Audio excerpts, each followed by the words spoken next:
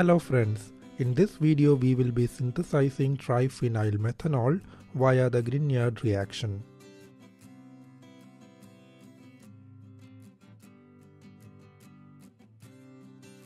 Triphenylmethanol synthesis from benzophenone and phenylmagnesium bromide is a common experiment for learning the Grignard reaction. Triphenylmethanol is used in the production of commercially useful triaryl methane dyes.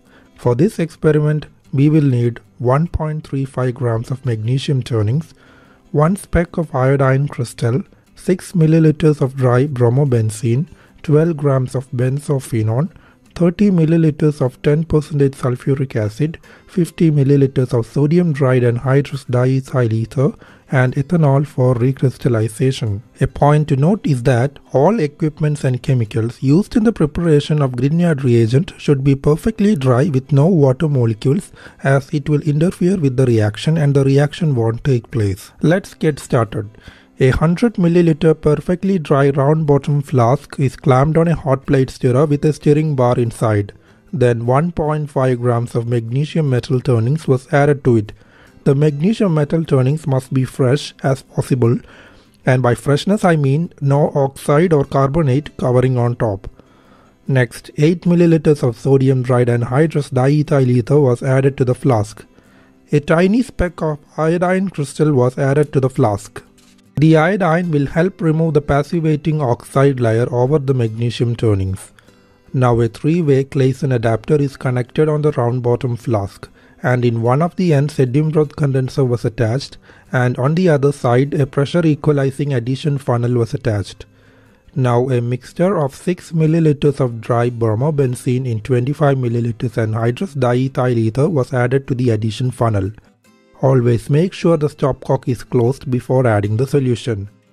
With the stirring turned on, bromobenzene in ether solution was slowly dripped into the flask. If you don't see the reaction commencing on its own, you can gently warm the contents of the flask. Always keep a bowl of cold water or ice just in case if you see the reaction goes out of control and ether starts to boil away. In our case, a gentle heating was applied, and when the reaction started to commence, we stopped heating, as this is an exothermic reaction and the heat of the reaction itself can carry the reaction forward. You can see that the reaction has commenced by the disappearance of the color of the iodine and appearance of turbidity. You can also see the magnesium turnings getting slowly reduced as it goes into the solution. What's happening here is the formation of phenylmagnesium bromide, which is our Grignard reagent. After all the bromobenzene have been added, reflex the mixture for another 15 minutes for getting it into completion. Allow the flask to cool down. It will just cool down on its own when reaction comes to a stop. Now 12 grams of benzophenone dissolved in 25 milliliters of anhydrous ether was added to the addition funnel. Slowly add the benzophenone solution to the phenylmagnesium bromide. As you can see, some amount of magnesium turnings remained unreacted. That's okay.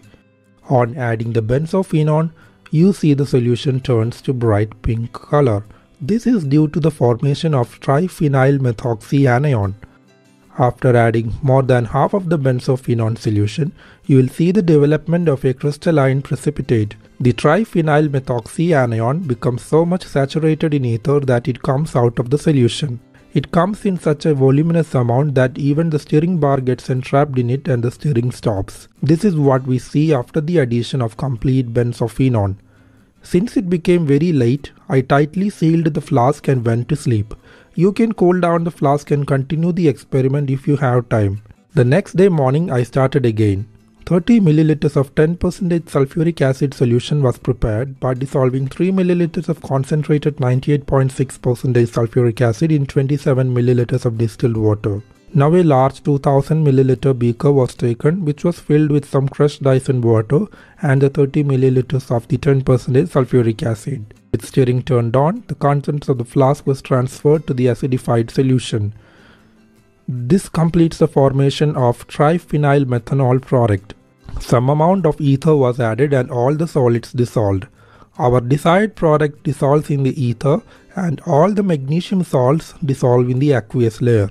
The addition of the contents of the flask to the sulfuric acid in ice is exothermic, hence sufficient cooling was provided to prevent the ether from boiling. The upcoming steps are the extraction and purification of the triphenylmethanol. The contents of the large beaker was poured into a 250 ml separatory funnel. The aqueous layer comes below and the ether layer on top. The bottom aqueous layer was separated and the ether layer was collected in a clean flask. Aqueous layer was rinsed with some ether and the ether was transferred to the previous ether layer. The aqueous solution was then discarded. A simple distillation was quickly set up to remove the maximum ether from the flask. This ether was later stored in a separate container labeled solvent ether, which could be used in various other organic syntheses as a solvent. Once all the ether gets distilled over, around 30 ml of distilled water was added to the reaction flask and a steam distillation was carried out. This helps to remove any unchanged reactants or diphenyl if it was formed. Finally, the crude product was filtered. It had a distinct yellow color. It was then recrystallized from hot 96% ethyl alcohol.